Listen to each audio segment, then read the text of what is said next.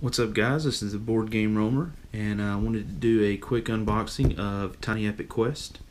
Um, this is actually not in the shrink wrap. It's funny. I did this a couple nights ago, and I thought that I had messed up the footage, and apparently I had not messed up the footage. But anyhow, I went all the way through it, and thought I had messed it up, but kind of worked out. I had some things that I had set aside that I wanted to talk about, and I actually did set it up after the fact and do a little bit of a one-turn playthrough just to kind of get a feel for it. I had seen the videos, but I wanted to do it myself. But like I said, this is a Tiny Epic Quest by Gamelyn Games. I actually own a couple other Gamelyn titles: Tiny Epic Galaxies, their recent expansion Beyond the Black, and Tiny Epic Defenders. Tiny Epic Galaxies was actually one of the first games that I owned when I got into board gaming, so pretty excited about this. So it amazes me how much of a game these guys can pack into the box. But it's the standard Tiny Epic series size. There's the front, a lot of spot UV on there. I don't know if I can really, yeah, you can see a little bit there. But real thick box, nice sturdy box. Pretty cool picture on the back. Just kind of give you an overview of the game. If you can see here, essentially you're laying out this grid to make a city, and it's you have the same positions for your castles, but where everybody starts out. But of course, it's going to be set up different every time. You shuffle the tiles essentially and lay them out, and then go from there. But anyway, let's take a look at what's in the box.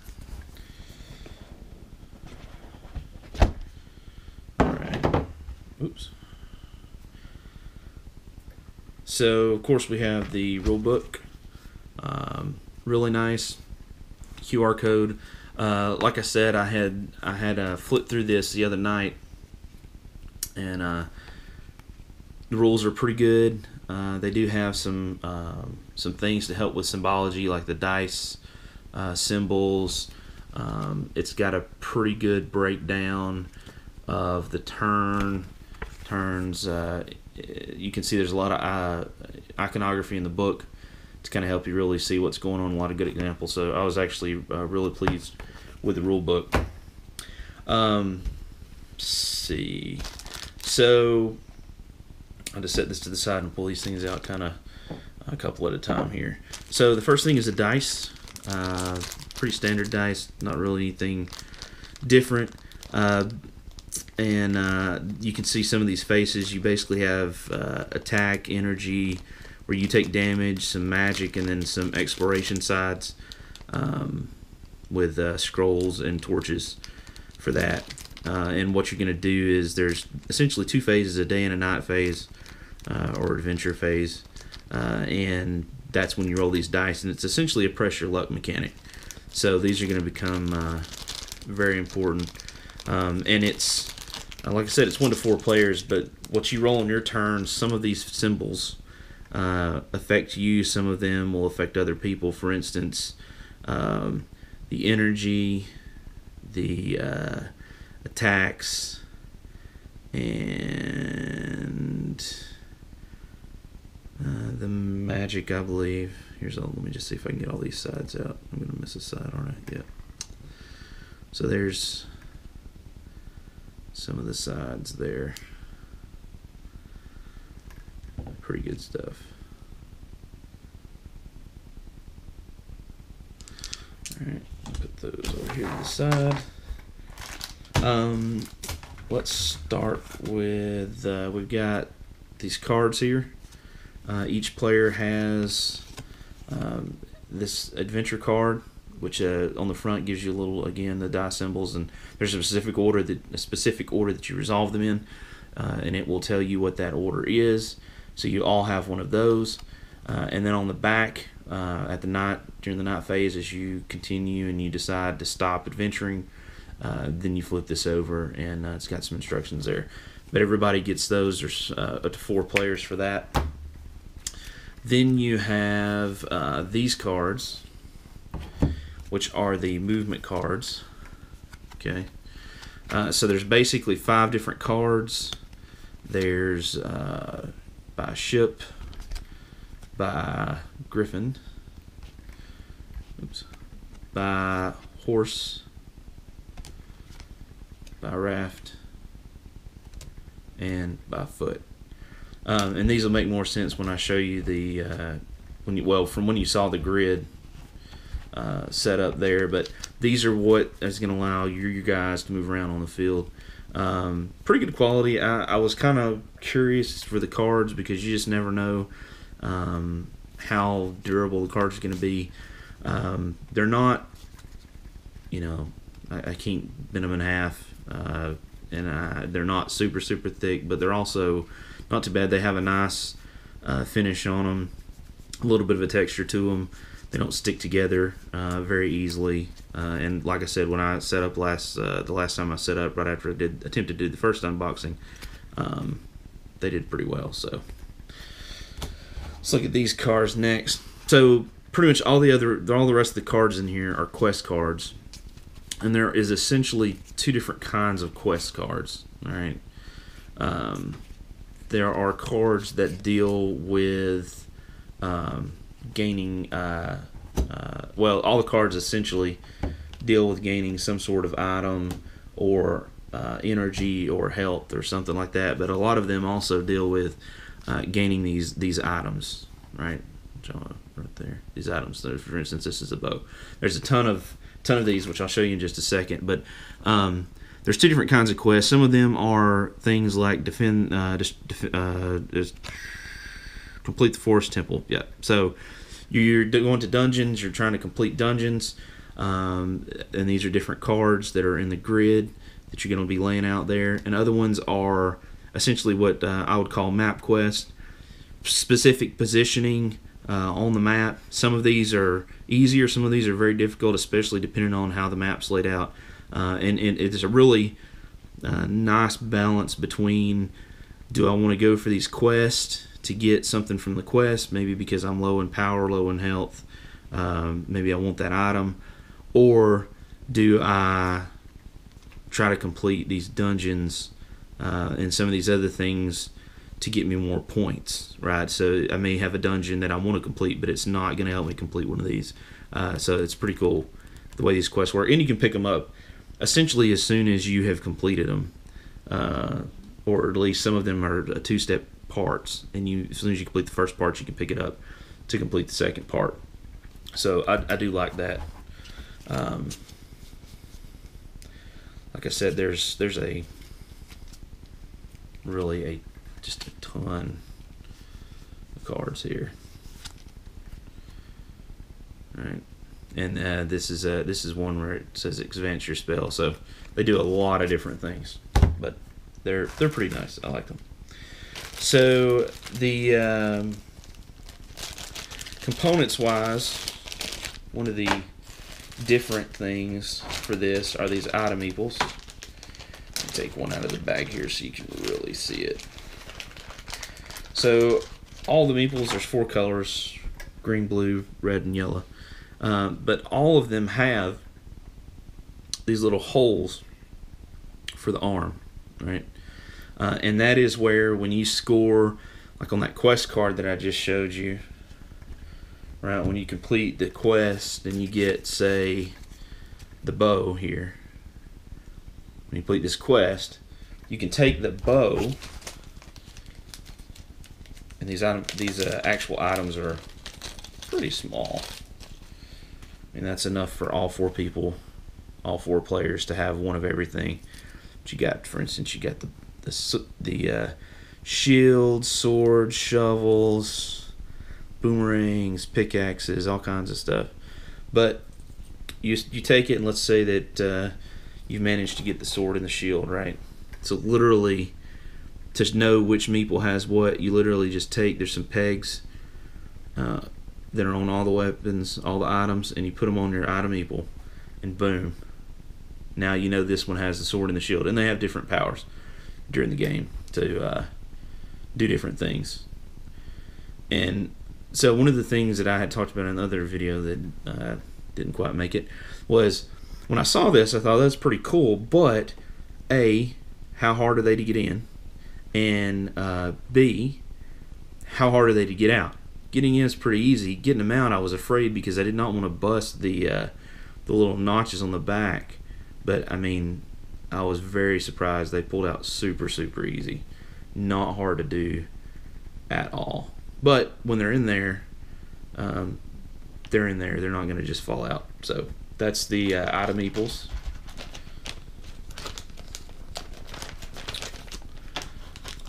Pretty cool stuff.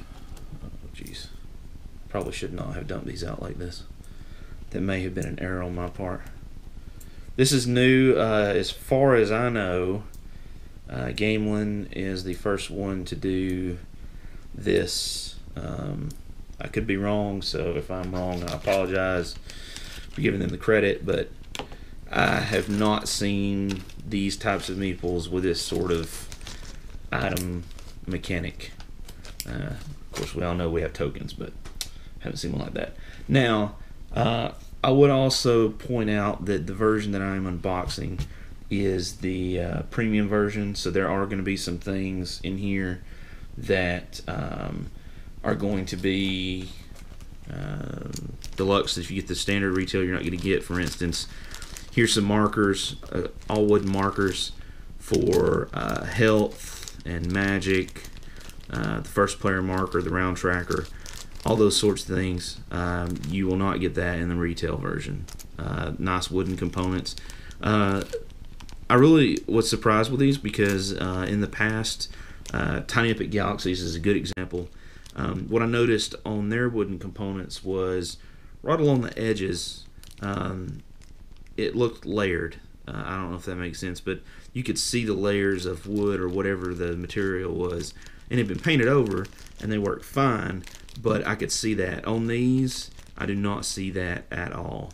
I mean, it's all really well done, all pretty smooth, real nice. So I was really happy to get that. This is some more tokens for the game. This is actually what you would get. So if I open this up, I'll show you these in a second. Show you those and these markers. So your standard normal markers are just going to be these. Oh goodness, there's the very bottom. Oh, here's one. Are going to be these kind of cardboard tokens, right? On anything super fancy. Here's some more tokens for goblins. Some of the locations you can potentially fight goblins, and then on the back, when you defeat it, they'll have different rewards for defeating the goblins. So you're never going to know what you're going to get till after you defeat it. Also, one of the cool things that was part of the stretch goals in the Kickstarter is this dude right here. And let me get out the little other thing. Because at first, I'll be honest, when I first saw this in the stretch goal, I was like, eh. But now that I actually have it, I can see how super handy it is. So this is the item rack. So you can actually take all of the items that you have, those tokens that I showed you earlier, the swords and the shields and the bows and the lanterns and the bombs and the boomerangs and the shovels and the pipes and all that, and you basically set this up, right, and this becomes your storage for those items. So this thing's got a bunch of different little holes in it. So you just put those all in these. You can't really see it. Put them in all those holes, and it just sets off to the side, and you can use that to store the item eeples. So thought that was pretty neat. Okay, so here we go. Crux of the game. So the game is played over a series of rounds, right? And it is a series of 5 rounds, and the goal is over here on this point chart, looking at quest completed, enemies, goblins destroyed, your spell levels. You get variable numbers of points depending on how many of those things that you have or what level that it's at.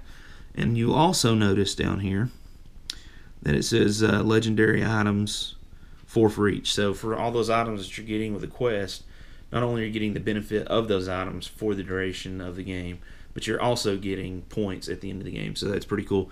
Gives you a reason to go for them, and not necessarily just focused on one of these 3 things. A little bit more variability there, which is nice.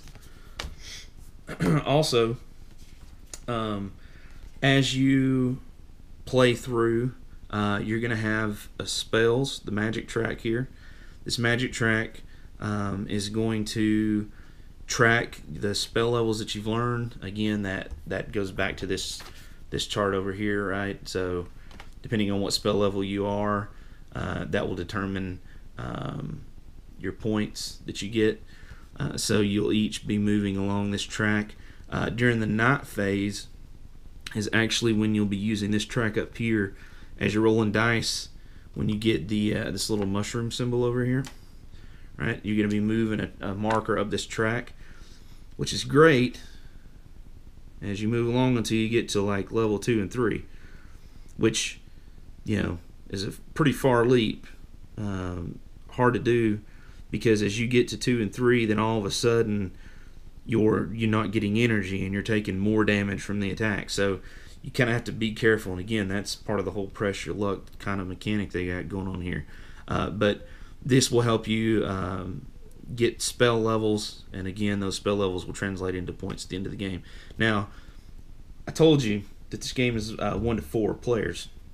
It does have a solo mode, and that is not a afterthought. That is not a variant. That is actually part of the game. It's not anything anybody made up. So you'll notice that this tracker up here in this corner says 2 to 4. On the flip side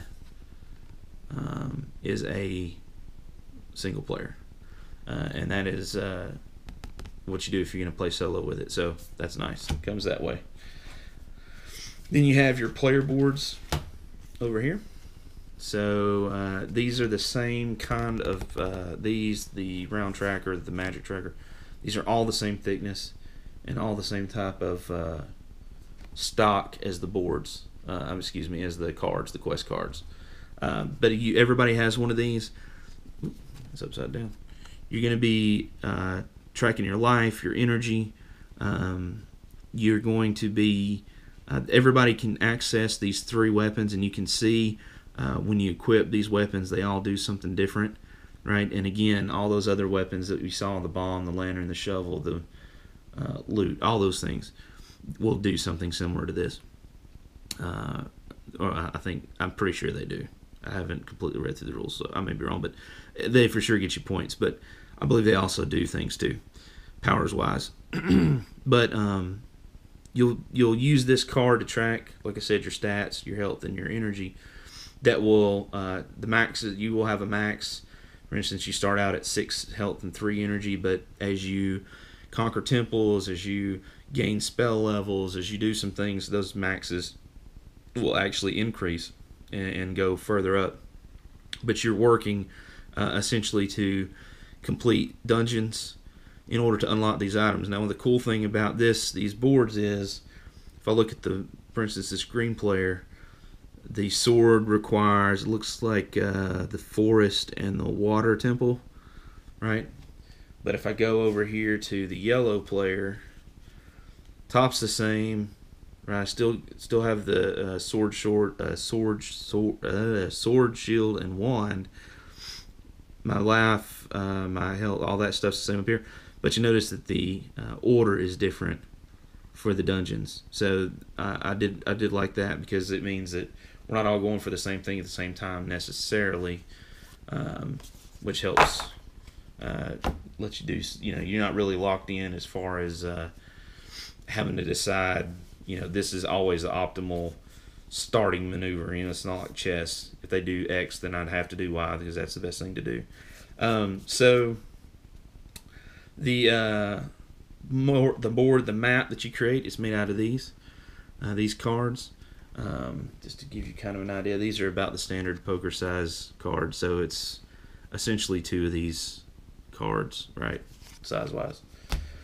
But each player has a castle that they have, which is basically their home base. Now you'll notice on these cards, you have it's kind of like a north-south and east-west deal going on. So east-west is a road, north-south is a river. And these north-south and east and west, this roads and rivers, are part of horses, rafts, ships to a degree, right? How you move around and how many spaces you can move, depending on whether you choose foot or horse or raft or griffin or whatnot, sometimes is dependent on these roads, right, and what's on them. When the goblins come out, depending on what state they're in, depending on where you start and end, you can flip them from being passive to aggressive or vice versa. Then you have these other tile cards, map cards. They will have, for instance, this card has a goblin and a what they call mushroom grotto, which essentially a mushroom grotto is a special place you can go to get an immediate effect. So they're very handy. Now, the thing is with these cards, with these map tiles, is even though there are 2 locations on this map tile, you have to pick one or the other. So I can only go on this map tile when I go to it with my meeple. I can only go to the goblin side or the grotto side. Right? You're not landing on it and you get the effect of both. You have to pick one or the other. And when you're moving, if it says you have to move one, for instance, by foot in any direction, I can't go from the goblin to the grotto. Actually, you have to go to the complete next card. So, you have to kind of make a choice there, which one is more advantageous for you.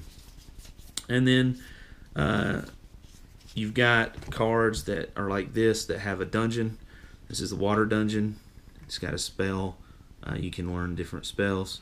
And when you place your guy here, this is what you're trying to learn at night. So you may or may not learn it. It's a gamble.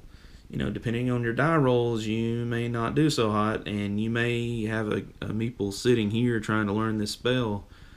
Never happens because the marker doesn't get up far enough, right? And the other big thing are the temples. And so you can see here on this particular temple has a map icon there. There are other temples, if I can find one. Oh, here's a good example. Other temples that have a torch icon over here. And these icons, as I said, both of those icons are on the dice. So when you're rolling, some of those that you resolve first, energy, attacks, the magic, those all go towards everybody. But the dungeon sides, which are the maps and the torches, you resolve to move your meeple, start him in the dungeon, and move down this track to defeat the dungeon when you get to the treasure chest. And that's going to get you that unlock on your card for those legendary items. Now, one of the cool things, too, that I like about these is the order here. 1 torch, 1 torch, 2 torch, 2 torches, right? If I flip this card over, this is the night side, or what I call the night side. But essentially, this is a more difficult side, right? So if you want to step up your game, you can do that. So you'll notice that the torch count is a little bit different there, right? You have a few, you go 1, 2, 2, 2 instead of 1, 1, 2, 2. And all the cards have that, all right? So you can see there's like the night side, and then there's the day side. So you got a little bit more replayability. If you're worried about, well, once I play through it solo once, or maybe a few times, just because of, the different layout of the map, and I'm going to be done, and there's not going to be anything to do. I don't think that's going to be the case, because you have this whole other side that's a lot harder, and there is a level of luck here. Obviously, smart placement can mitigate some of that luck, but there is a level of luck here with these dice rolls, because really, the dice rolls are really what are going to really determine a lot about what happens to you. So I don't think, even if the map's similar, these dice rolls can drastically change the way you play your game based on the outcome. Now, Alright guys, sorry about that. I forgot to delete some of the stuff off the card, so it actually filled up right before I got to this very last piece. So I just had to import everything and restart this process. So sorry about that. I'm still learning this. Anyway, this is the last portion. This is, I believe, only in the Deluxe. I'm not sure if it's only in the Kickstarter or not, but this is a special pack. Kind of, if you're familiar with any of the Gamelyn games, especially Tiny Epic Galaxies and its expansion, there's always sort of a mini game, an add-on to the base game that's just something to do. It gives you a few more points, a few more options to kind of give you a little bit more game, add a little bit of replayability, and it's something that was unlocked during the Kickstarter. So that's what this pack is. It's called the Golden Mushrooms. There are, let's just open it up and see what there are. So again, if you don't have the Deluxe version, I do not believe that this will be in it. I'm fairly certain that this is in all the Deluxe versions, but don't quote me on that. I don't think this is Kickstarter specific. But there's 3 more cards, day-night cards. You'll notice that on these, that grotto, is now golden. It's the golden mushroom. They look like they all have goblins on them, and of course they have the night sides, right, just like the other cards. And they come with these little mushroom, right? So if you're a Mario fan, you're gonna love these. And then this little book here is just gonna tell you how to, when you go past them, what happens, how you add them, right? Just a little short, 6, 7 pages, super short, but you know, it's a cool edition. Gamelyn, I really like that. They do that a lot, that sort of thing a lot, where they add these little things, and you got 2 or 3 little things, and they're not game breakers necessarily. You could certainly just play with the base game and not add them, but they do, you know, let you, as you play, get a little bit more playability, just have other options. You know, as a matter of fact, when I first got Tiny Epic Galaxies, I did not have this Satellites and Super Weapons expansion. And to be perfectly honest with you, I don't always play with it, but you know, it's still worth it. So that's Tiny Epic Quest. Awesome game. If you get a chance to pick it up, I would highly recommend it. Not a huge amount of real estate compared to a lot of other games, and definitely a lot of fun. I had a lot of fun with just the 2-player that I set up to run through one turn and just kind of get a general feel after my debacle of an unboxing the other night. But I look forward to trying the solo after I get the rules down. There are some videos out there already for rules. It's not, like I said, it's not difficult. The rule book's not hard to read through. Lots of good examples. This is definitely a win in my book. So hope you guys enjoyed this. I look forward to playing with you guys in the future, and time to go get your game on. Thanks, guys.